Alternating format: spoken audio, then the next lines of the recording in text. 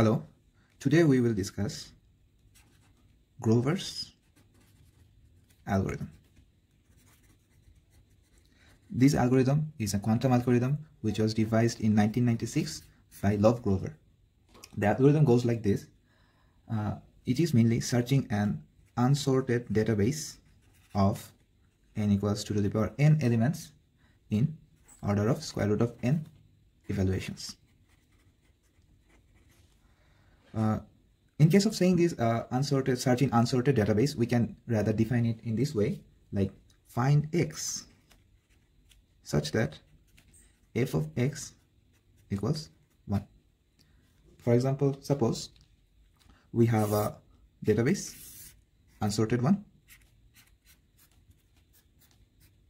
where the elements are 1, 2, these are the indexes of the elements, this is the w, our expected one, the marked one, this is n minus 1th element. So we have 0 in all other points and 1 in this index. We need to find this w for the one element here. So this is our main problem to solve, how to find this. And the claim here is we can find this using this Grover's algorithm within square root of n evaluations. So let us see how classical algorithm works. In our classical computer, we can find this value by an average of n by 2 evaluations, which is in the order of n. So we see Grover's algorithm claims a drastic reduction in the number of evaluations here. So let's see what an oracle is before we start with the Grover algorithm. So oracle is a black box that we cannot look inside and to which we can pass queries and watch return answers and get answers. These are mainly oracles and black boxes. These are physical devices. In Grover's algorithm, we have 2 oracles mainly used, which we will discuss later on. So first, let's see the circuit of Grover's algorithm. The circuit goes like this. Here are our qubits. First, we pass them into a Hadamard gate for uniform superposition. Then we pass them into our first oracle. How and what these oracles does, we will discuss later. Then again, a set of Hadamard gates. And now the second oracle.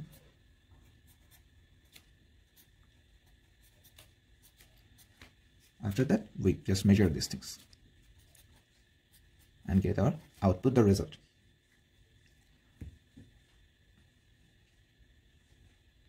This is the main circuit. So what was the claim in Grover's algorithm? The claim was to find w with high probability. If there are n elements, we will find them within the order of square root of n. Here, this is the first oracle where we pass all the values. Before that, we get this state, the S state, which is a superposition of all the states. And when it goes into the oracle, this is a mainly phase inversion oracle. What this does is invert the phase inversion. So if there are it changes only the phase of w. If the input is w, goes to minus w. And if it is anything other than w, it stays the same. X not equals w. Now, after passing from this, here comes this state. This is called the diffuser. Let me mark it green. These are diffuser. The total system is V, and mainly if there are square root of n evaluations, that happens here. We do this Hadamard gate and this oracle and this whole system r times. R is the number of evaluations we need to do. That's square root n. These are both are the same. Now let's dive into the protocol and all the steps of the algorithm. In the first step, what we will do is, this is my circuit of the Grover's algorithm. Now here, this is my first step. I apply Hadamard gate on all the states and I name this state the S. So what actually happens is the Hadamard gate creates an uniform superposition among all the states. First of all, so if I apply this, this means all the states to the power n have equal amplitude and it belongs to x, and this I name this the state S.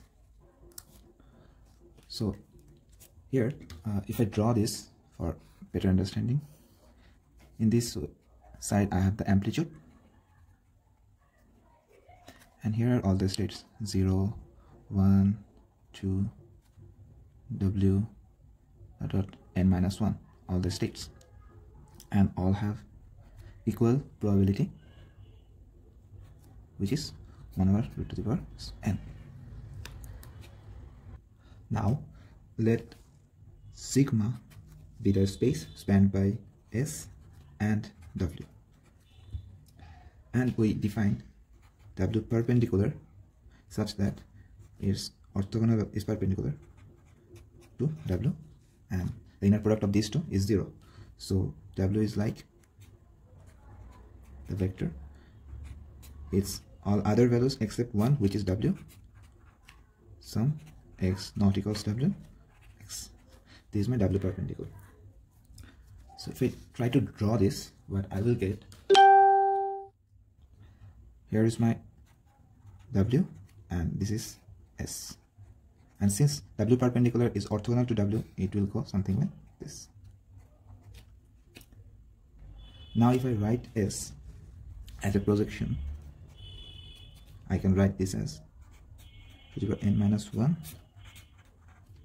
W perpendicular plus 1 over root n W. This is my S, and I can further write it this as cosine of theta by 2. That's how I'm defining this, plus sine of theta by 2, where theta is comes from this and this. Here and here I get 2 arc sine 1 over square root of 2 to the power n, and theta by 2, this is theta by 2. So S is projection onto this one and this one. Now we will see the second step, which is phase inversion. This happens here in this state. After the uniform superposition state, we apply this oracle, this black box, and this inverts our phase. So how does it work? Actually what this does is it changes the phase of W only and gives the other states of S, where S not equal to W, same. So UF on W state is equals to minus W, but UF on X, any other state, is equals to X, where X not equals W. And to draw the picture, all the other states were like this. Here is amplitude, and these are my states. This is my W previously, but now it is shifted in this way. This is my new W, and this is no one. This change is done. This is my 0, 1 or other states amplitude. This change is done after UF is applied onto this. UF is defined mainly in this way. UF of S is equals to I minus 2 times projection of W onto S. So let's see the phase diagram of it. In our phase diagram, we had W in this side, W perpendicular in this, and S in this side. The angle was theta by 2. So what happens here? We see the projection of S onto W, we take it twice. So the projection of S onto W is this, and this is the first one. If we subtract it again twice, it comes to this and this. So the new position is this. This is my S, UF acting on S, and this angle is similar to this one, theta by 2. So you see the values of S, the projection or components of S along W perpendicular is not changed. They remain same, but the W states are now negative, where they were like in this Now they are here. So phase change occurred only on W states. The next step is called step 3, which is inversion about the mean. So here we see the circuit. This is another oracle, and why and how these oracles work, we have said earlier, these are mainly black box and physical devices. We insert queries and we get an output. The details we will discuss later, but now let's just concentrate on what are the functions. This oracle with these two Hadamard gates performs an inversion operation. So it performs an inversion operation. This whole thing is, we denote this as V and call the diffuser, and after that we get the state V UF S, V operator, U operator onto S. But the V is mainly projection of this one UFS onto S. It is like this, S minus identity matrix. So when we apply V on UFS, we get this. Let me show this in figure. We are taking the projection of this one onto S twice. So the first projection here, next again here. We get a new state here, which is V UFS. So now, and this angle is theta, because these two, the sum of these two are theta, and the projection onto that side, this will also be theta. Now we see it was previously here theta by 2 phase shifted, but now it's theta plus theta by 2, which means theta plus theta by 2, which is 3 theta by 2 shifted into that. So after one operation, it is shifted this. What we do is, in the Grover's algorithm, we find an, we ran this UF and V, this portion R times. We said it earlier, we run this R times.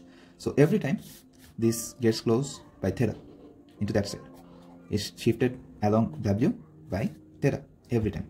So we have decided that we will run this operation on S R times to get a high probability result of our expected W.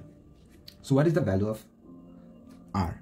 Let's say here, if we draw the picture again, W here, W perpendicular here, S was here, and after two operations we got it here. Let me write it blue. V UF on S after one time operating V UF. So the angle is now theta by 2 plus theta. What we want at the end, we want this to be aligned with this one in this side, very close to W, so we have the maximum probability of W. So when we will get that, we'll get that when this angle is pi by 2. Now it's 3 theta by 2, it will be pi by 2. So, and what, after every iteration the angle increases by theta. So after r iterations it will be r theta, and the initial theta by 2, we want this to be as close as possible to pi by 2, where we defined earlier theta is 2 arc sine 1 over root to the power n, which is our total number of elements. So now r equals to pi over 2 theta minus half, and we also know theta is equals to this one. If this value is very big, 2n and very big, then this theta will be very small, and for small theta, sine theta is almost equals to theta. We are going to use this approximation here, so we'll get pi over 2 1 over 2 to the power n minus half, which is almost equals to pi over 4 2n, which is in the order of square root n. So we will need this much iterations to get our expected W. So that's all for now. I think this will do for the basics, and the further detailed analysis we will see on a later video. So thank you.